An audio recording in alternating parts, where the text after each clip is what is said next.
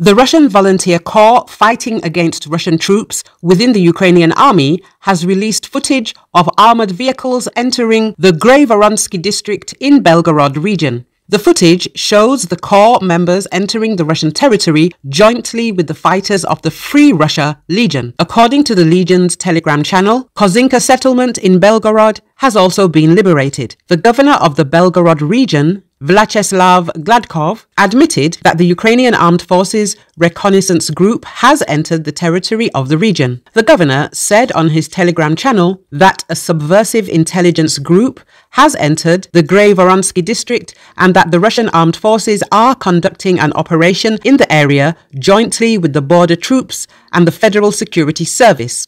Helicopters have been deployed in the area.